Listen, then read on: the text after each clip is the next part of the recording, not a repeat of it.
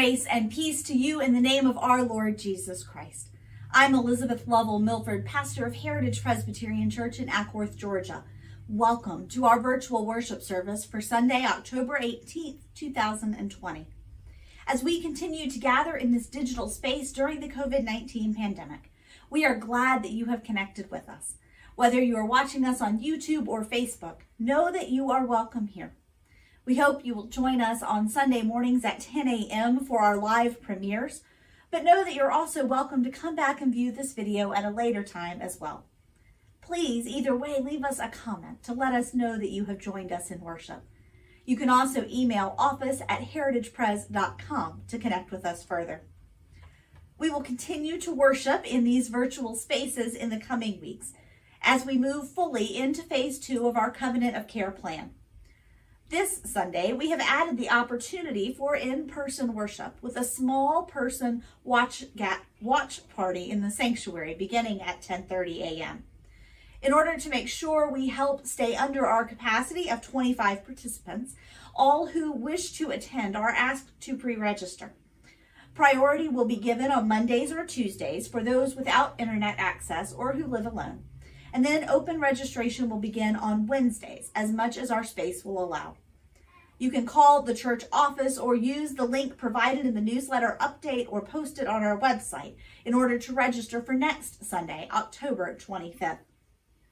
There are many opportunities for us to gather, both virtually and in person, as we continue to learn, serve, and grow in our relationships with God and with each other. I want to highlight 2 of them for you that are happening next Sunday, October 25th. First, the Heritage Presbyterian women are holding their fall gathering at Swift Cantrell Park in Kennesaw, starting at 12:30 next Sunday. The time will include a shared meal, fellowship, and mission project related to Santa's Caravan. You can contact Mary Lynn Chandler or Jane Ullum for more information. Next, our first Heritage Presbyterian Church Kids Club of the year will be on the afternoon of the 25th at 4 p.m. as we share in outdoor fun and festivities on the church grounds. All those who wish are invited to wear costumes and bring any outdoor riding toys as we enjoy fellowship, a short devotion, and a special scavenger hunt for treats. You can register for both of these events or for worship using that same link in order to register. To learn more about these and other opportunities for connecting with us as a church family, visit our website at heritagepres.com or follow us on Facebook. Friends in Christ, near and far, God connects us in love. So come, let us prepare our hearts to worship God, our Creator. Let us worship. Let us worship. Let us worship.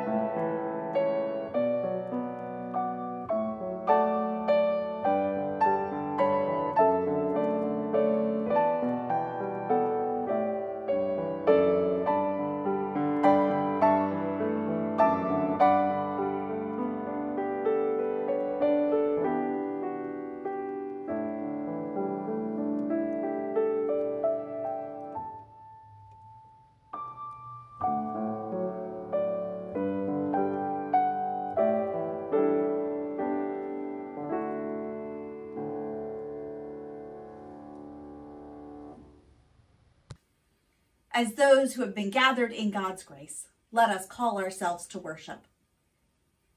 God has given us this beautiful earth and all that grows and runs upon it. Thanks be to God. God has given us breath to live and spirit to sing. Thanks be to God. God has gathered us into a community of care and discipleship. Thanks be to God. Let us worship God with love, thanksgiving, and praise.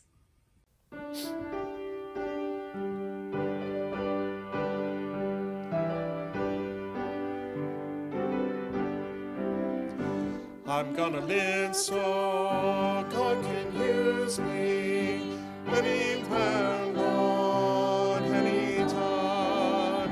I'm gonna live so God can use me anywhere, Lord, anytime. I'm gonna work so God can use me anywhere, Lord, anytime. I'm gonna work so God can use me anywhere, Lord, anytime. I'm gonna pray so God can use me anywhere, Lord, anytime. I'm gonna pray so God can use me anywhere, Lord, anytime. I'm gonna sing so God can use me anywhere, Lord, anytime.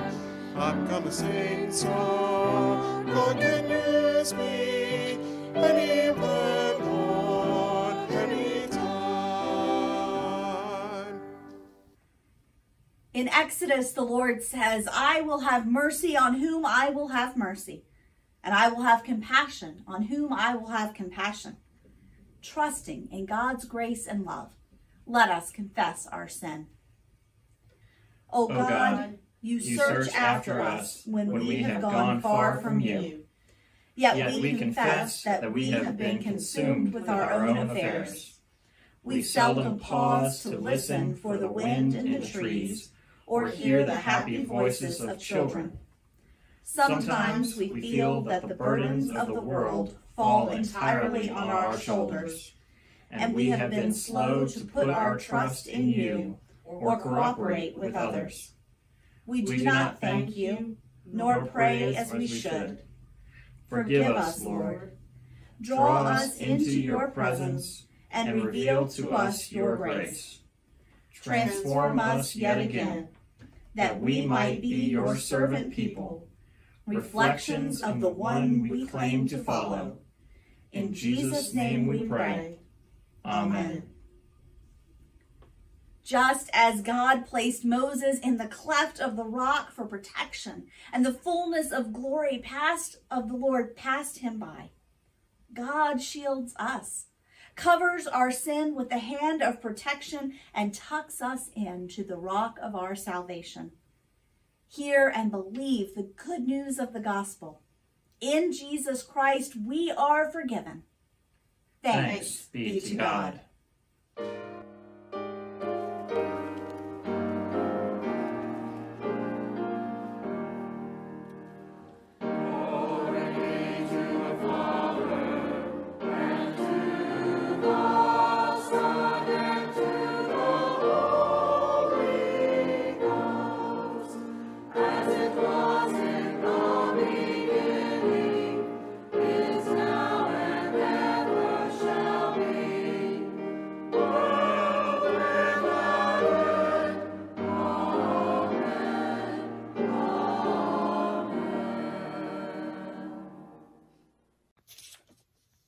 Let us pray.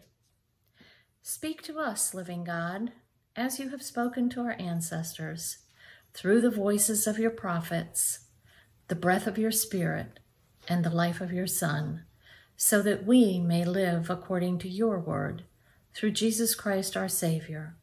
Amen.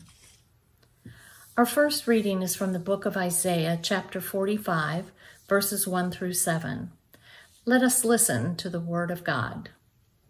Thus says the Lord to his anointed, to Cyrus, whose right hand I have grasped to subdue nations before him and strip kings of their robes, to open doors before him, and the gates shall not be closed.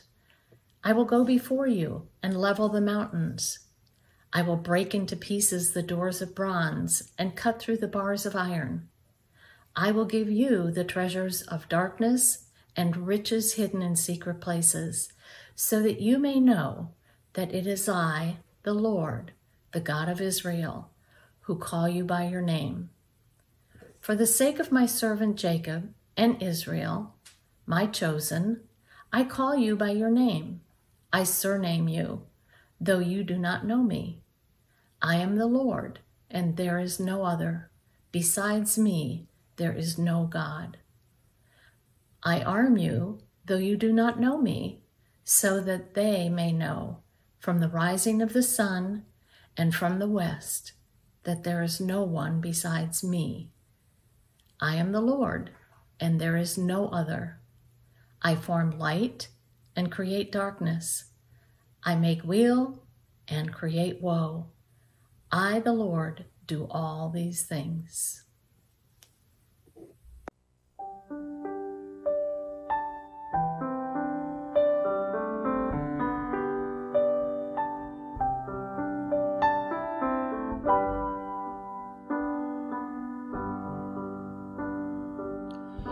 I, the Lord of sea and sky, I have heard my people cry, all who dwell in dark and sin, my hand will save.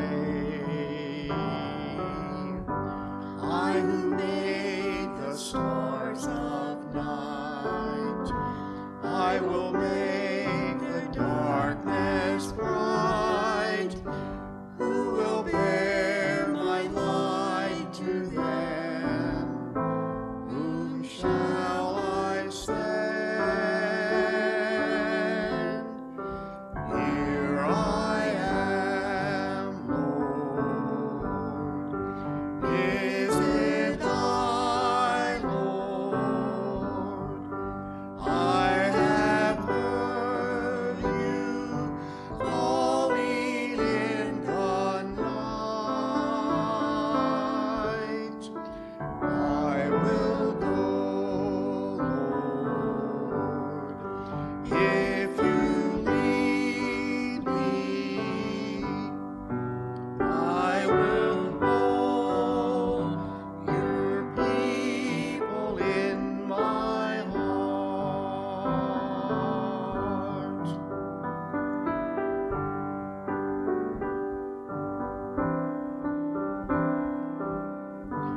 I, the Lord of snow and rain, I have borne my people's pain. I have wept for love of them. They turn away. I will break their hearts of stone, give them hearts the love alone. I will speak my word to them. Whom shall I send? Here I am, Lord. Is it I, Lord? I have heard you calling in the night.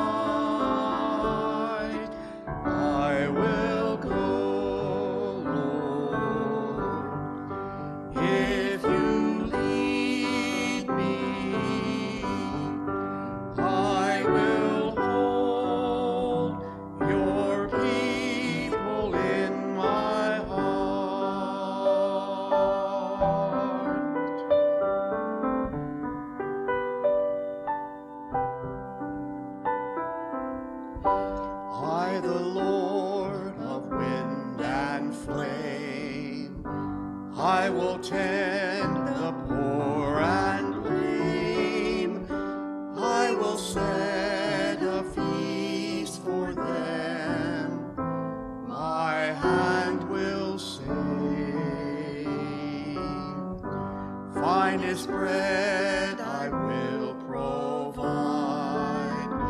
till their hearts be satisfied. I will give my life to them. Whom shall I send?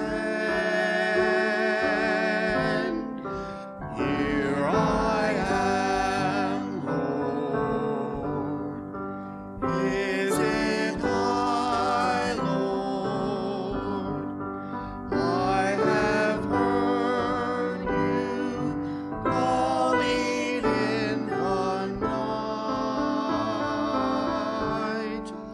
I will go, Lord, if you lead me.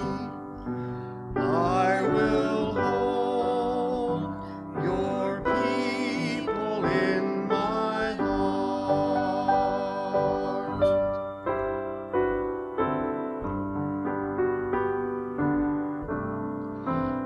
I will hold your people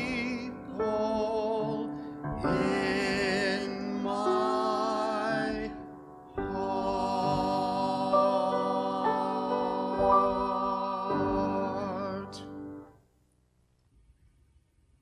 Our gospel reading for today comes from Matthew, chapter 22, verses 15 through 22.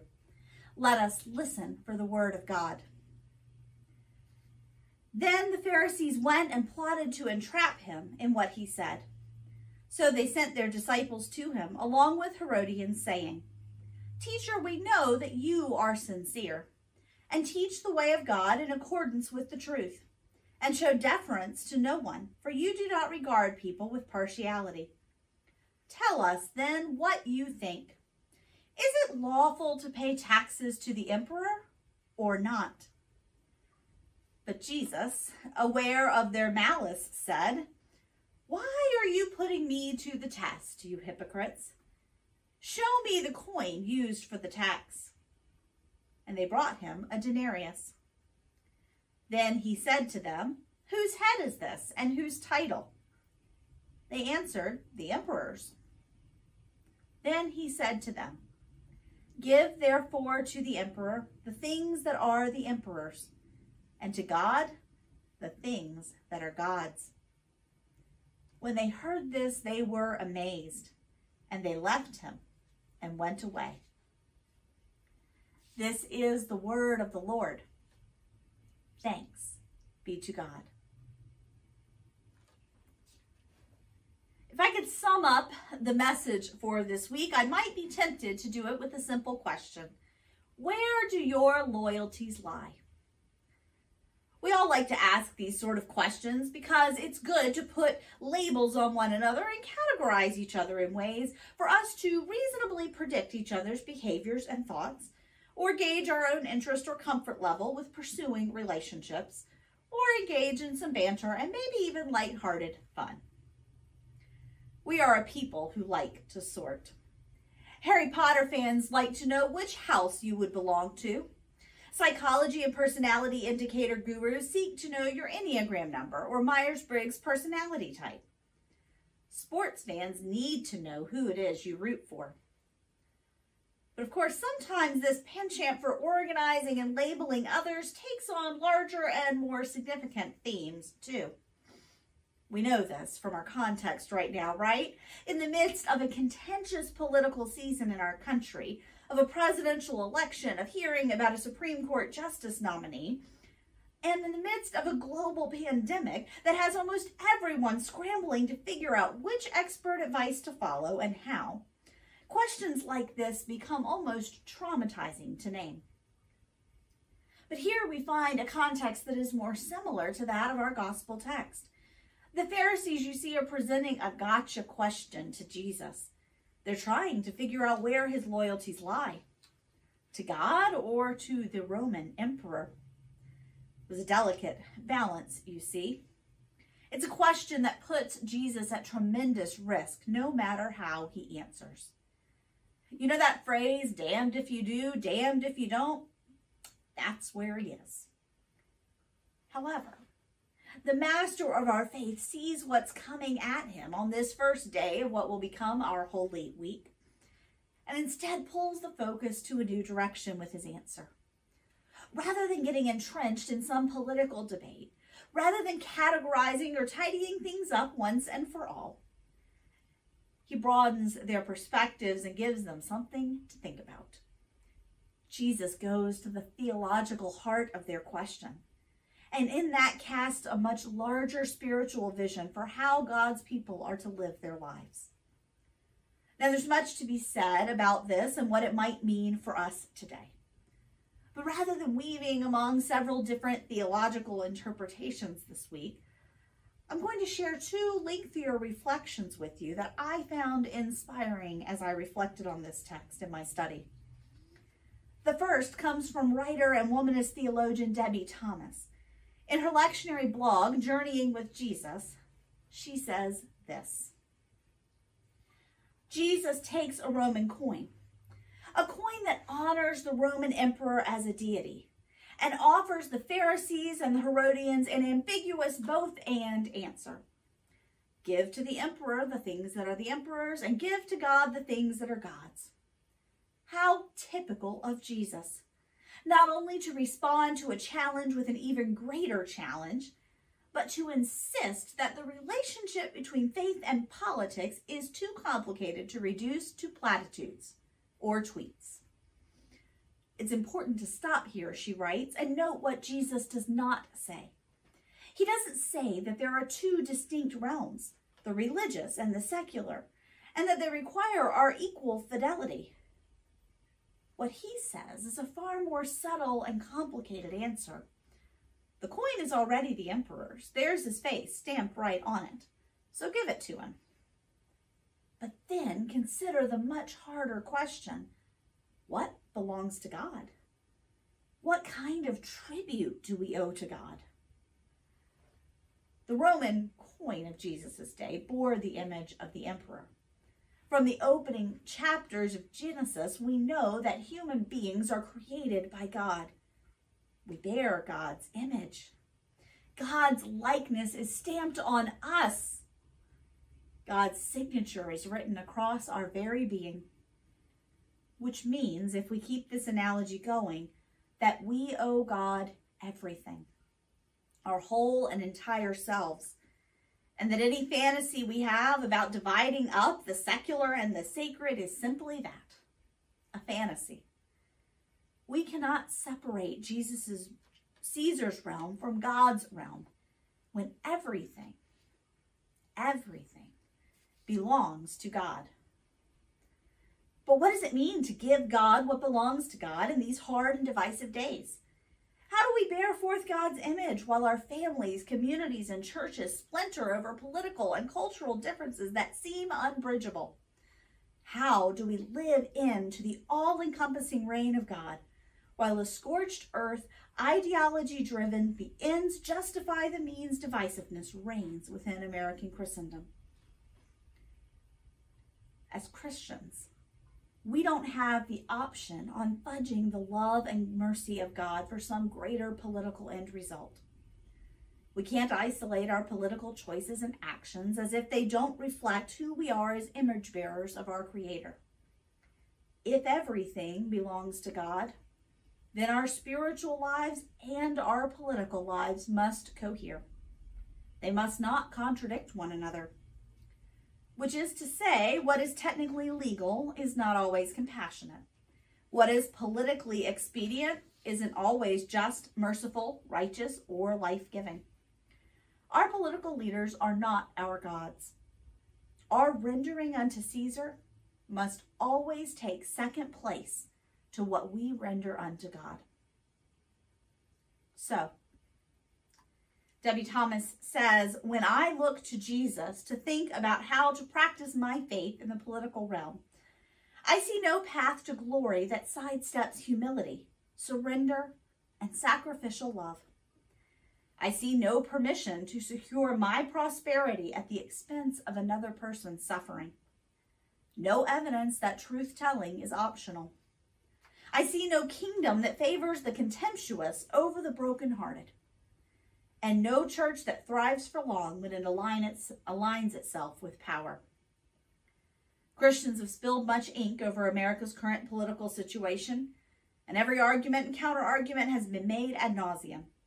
As far as I can tell, no one has the heart to listen to our opponents with genuine curiosity or compassion anymore.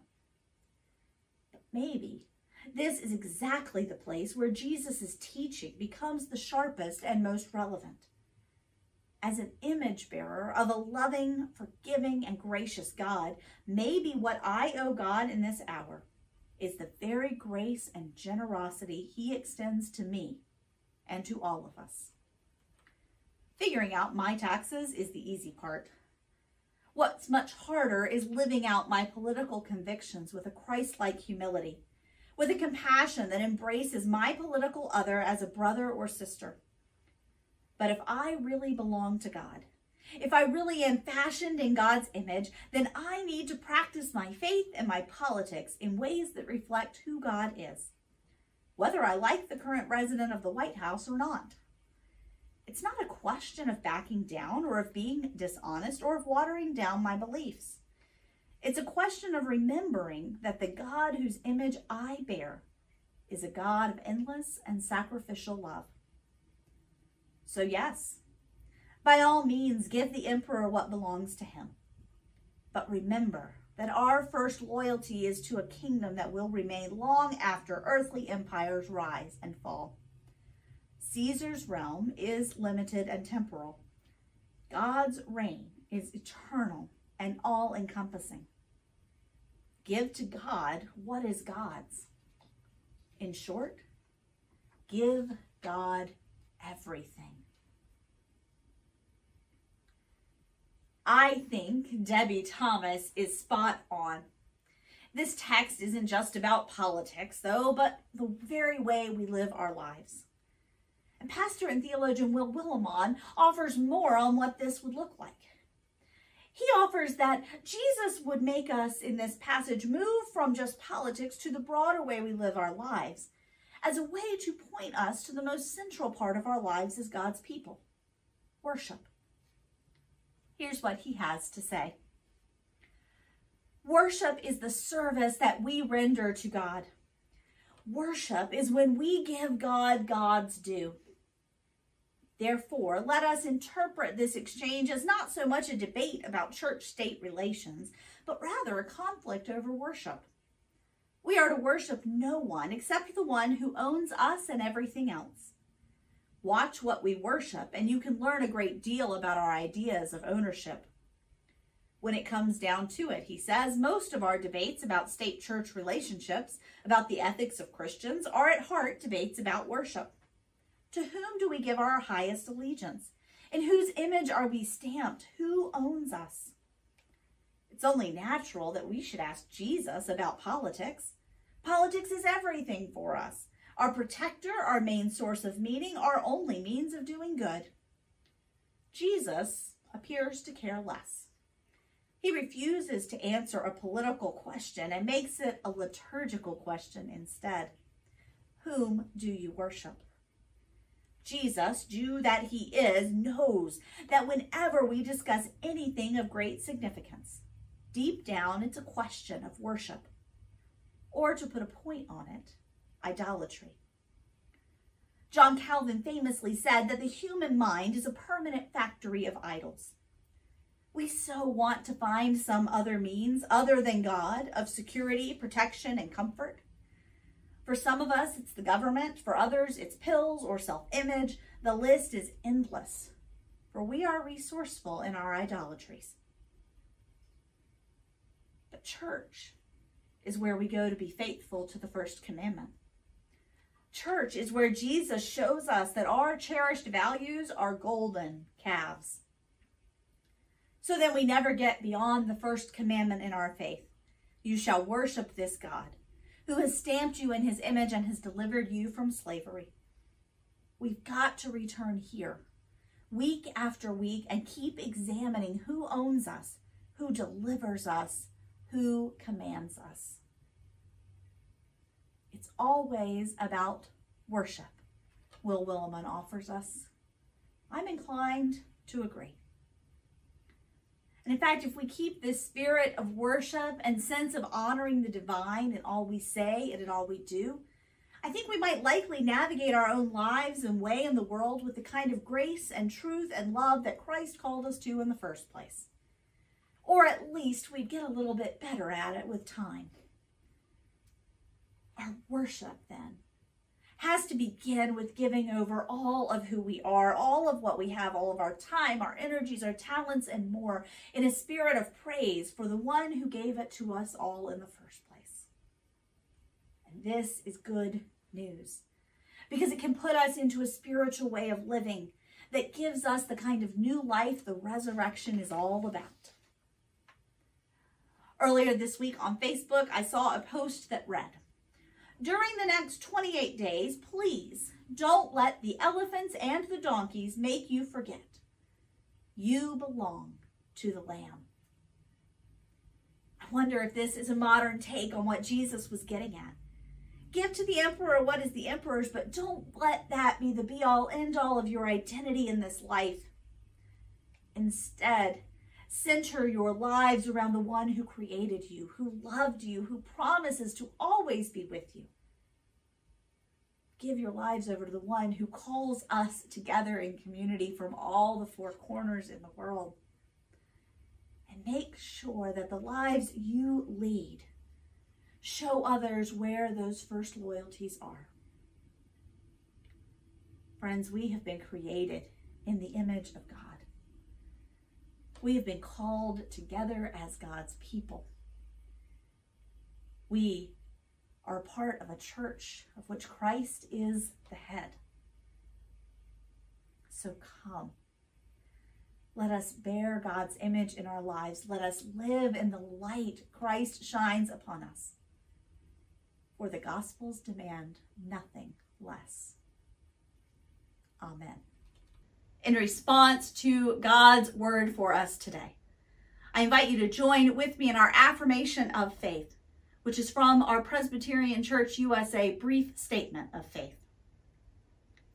In life and in death, we belong to God. Through the grace of our Lord Jesus Christ, the love of God, and the communion of the Holy Spirit, we trust in the one triune God, the Holy One of Israel, whom alone we worship and serve. In gratitude to God, empowered by the Spirit, we strive to serve Christ in our daily tasks and to live holy and joyful lives, even as we watch for God's new heaven and new earth, praying, "Come, Lord Jesus." With believers in every time and place, we rejoice that nothing in life or in death can separate us from the love of God in Christ Jesus our Lord. Glory be to the Father, and to the Son, and to the Holy Spirit. Amen. Friends, let us pray. Loving God, you are steadfast, forever enfolding. You have created us in your image and called us to worship and serve you with all of our beings. Even when we try to distance ourselves from you, put other idols ahead of you, fail to accept our neighbors as your beloved, or cannot even accept ourselves, you are faithful to us, continuing in steadfast love and covenantal promise. And so we come to you today in prayer. We lift into your tender care those whose bodies, minds, or spirits have been weakened or crushed. We pray especially for those who have been impacted by COVID-19, for those who are rebuilding their lives in the wake of natural disasters, and for those who are weary with grief. Lord, in your mercy, hear our prayers. We lift up to your compassionate grace those whose burdens, guilt, or fears seem too massive to bear. We pray for all in need, particularly those stories that were heard this week as we met with families for interviews for Santa's Caravan. We pray for those who are carrying heavy burdens of addiction or mental illness, for those who have borne tragedy. Lord, in your mercy, hear our prayers. We lift before your expansive mercy those whose hatred, rage, or vengeance cannot be contained. We pray for broken relationships and contentious conflicts. We pray for divisions of politics in our country and tensions around these elections. We pray for places where discrimination continues to weaken our communities, and for those working to dismantle systems of oppression. We pray for first responders, for public servants, for those serving in our military, who give their lives in service that others may live in safety, freedom, and peace. Lord, in your mercy, hear our prayers. And we come before you, longing for renewal within ourselves.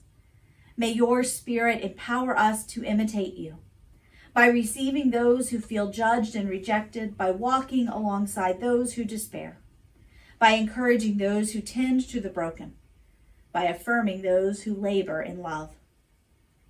Receive all these prayers, loving God, and those we hold in our minds and hearts this day. Fill us with the light of Christ, that we may follow him through the work of your Spirit as we seek to be his disciples. And now we join faithfully in the prayer he taught us, saying, Our Father, who art in heaven, hallowed be thy name. Thy kingdom come, thy will be done, on earth as it is in heaven. Give us this day our daily bread, and forgive us our debts, as we forgive our debtors. And lead us not into temptation, but deliver us from evil. For thine is the kingdom, and the power, and the glory forever. Amen. You might have thought, with today's scripture passage and a consideration of the stewardship of our very lives, that it is about this time of year when we ordinarily come to you with a themed approach from stewardship and finance to begin looking toward the following year as our leaders make financial and programmatic plans. Not surprisingly, the pandemic has shifted our timing on this aspect of our ministry and discernment. And our Stewardship and Finance Committee is prayerfully working on plans for our future. We intend to hold some focused conversations on stewardship in early 2021 rather than this fall. That said, you are of course always welcome to communicate your giving intentions with the church at any time in the year. We continue to be grateful for your ongoing generosity and faithfulness to our mission and vision as Christ Church. We rely on your gifts to sustain our ministry needs and to follow where the Spirit is leading us. There are several ways you can continue to give from a distance. You can mail a check to the church. You can arrange for a check to be sent to us directly from your bank, often using the bill pay feature. You can give online at heritagepres.com/giving. or give from any mobile device using the Give Plus app. The psalmist reminds us that the Lord has made the heavens and the earth belongs to God. As Jesus taught us, let us return to God the things that are God's own, committing ourselves anew to joyful service and faithful stewardship in all aspects of our lives. Most of all, in all that we say and all that we do, in all that we are as a church, may it be to worship and praise the Lord God Almighty. Thanks be to God.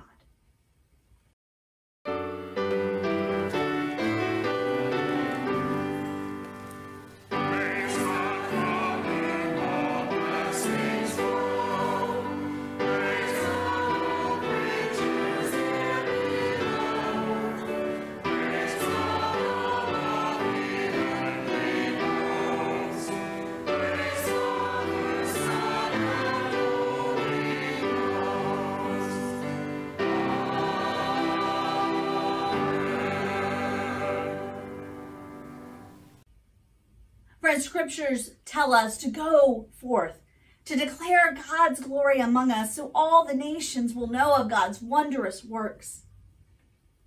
May we go from this time of worship ready to respond to the grace of God with every fiber of our being. May we bear the image of Christ to the world. And as we do, may the blessings of God, the mercies of Christ, and the encouragement of the Holy Spirit be with us today, tomorrow, and always. Amen.